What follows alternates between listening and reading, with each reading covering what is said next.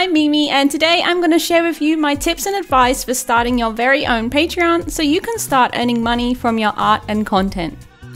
If you don't already know, Patreon is a membership platform where you can offer your audience exclusive benefits each month that they can pay to access, and it's a really great way to offer extra goodies to your most engaged audience members whilst building a reliable income.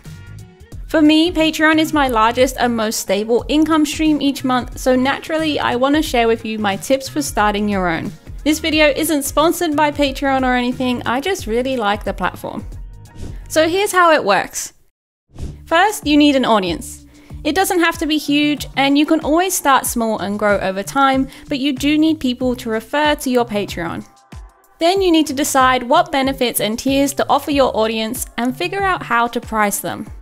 You can then set up your Patreon page to be beautiful and enticing and start uploading your benefits, and then you can market to your audience that you have a Patreon, what's on offer, and encourage them to join. So let's dive a little deeper into each of those. How big does your audience need to be to start a Patreon? Obviously, there's no right answer to this, but basically you either need quite a lot of people seeing your content or a small but really engaged community. I've seen it said that quite often creators on Patreon see a 0.1% conversion rate from their social media audience to patrons, meaning that for every 1,000 people you have in your audience on your social media platforms, roughly one of those will convert to a patron. This is of course a super general rule, but it's been pretty accurate for me that as my audience has grown, roughly 1 in 1,000 convert over to being patrons. A big factor in that conversion rate is what benefits you offer on Patreon and how much value those benefits have to potential patrons. So as I've improved my tiers, my conversion rate has improved as well. So how do you know what benefits to offer on Patreon?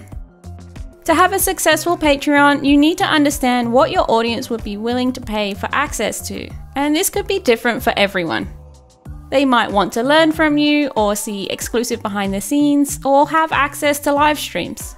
Think about what would be really valuable to your audience, and if you're not sure, you can always ask them.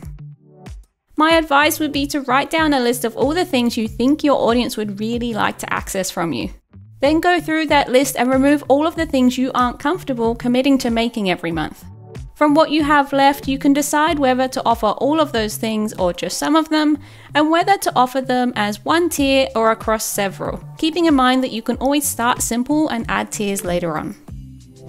But then how do you decide on a price for those tiers? That's totally up to you and the benefits you want to offer, and there's a few ways you can go about pricing your tiers. You could just start with one tier at a medium price point and see how you go, or you could offer a few tiers. A popular method, and the one that I use, is to have 3 tiers.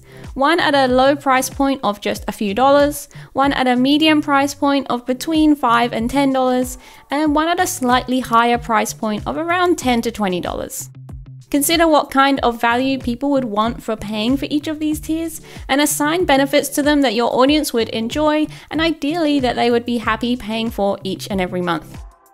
A really important thing to keep in mind here though is not to overcommit, because you'll need to create these benefits each month, and it'll likely take a few months for your Patreon to get off the ground.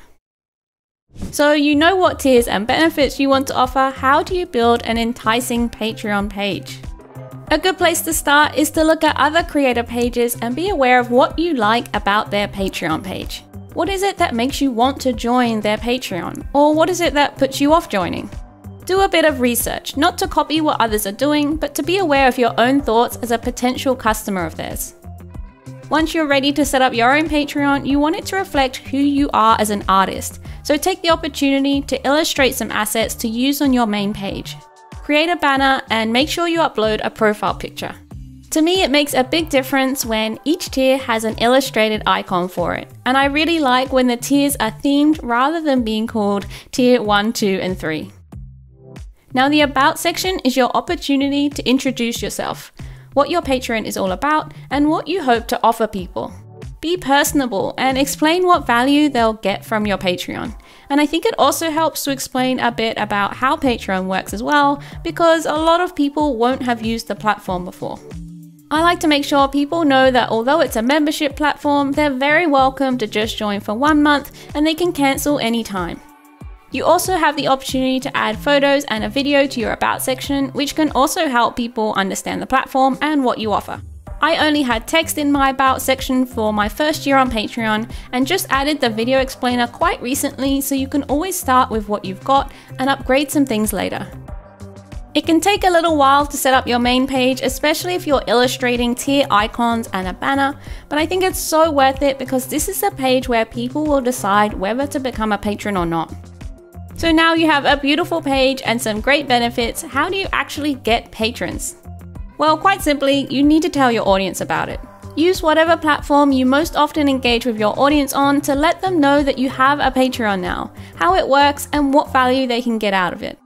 Patreon has a feature that lets you run special offers for a limited time, so you might consider offering something special for your launch to encourage more people to give it a go. You might not get many people joining straight away, and that's okay. Keep letting your audience know that you have a Patreon, share in your Instagram stories some behind the scenes of you making benefits, mention that you have a Patreon at the bottom of your captions, whatever feels right for you and your audience. If you find that your audience isn't joining your Patreon at all, then it might be time to reassess what benefits you're offering. Perhaps the price is too high for the benefits on offer, or maybe the benefits are just something they're not really interested in. You can always reach out directly to your audience and ask them for feedback. Now, I have a few general things that I've learned from having a Patreon that I want to share with you.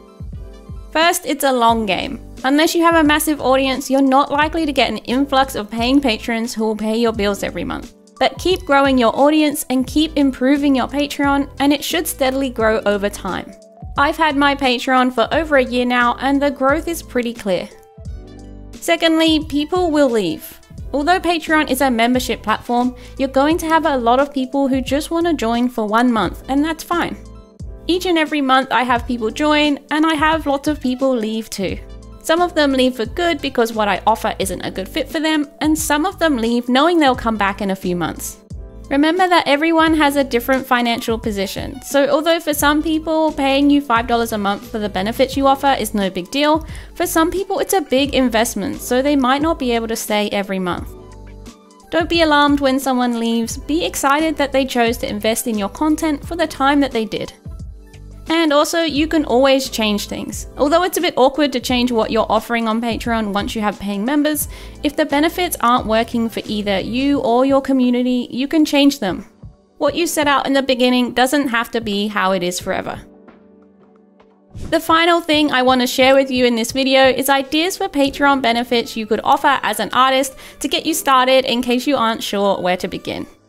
You could offer access to a Discord server where you can all connect together, a mailing club where you mail out some of your art each month, phone wallpapers or other digital downloads of your art, physical products you've made like stickers or pins, access to live streams of you creating art, one-on-one chatting or tutoring sessions, discounts to your products or stores, shoutouts on your social media platforms, art tutorials and guides, newsletters of what you're up to, sneak peeks of projects, time lapses of your process, vlogs or video tutorials, access to polls, sketchbook tours, and well, pretty much anything else you can think of.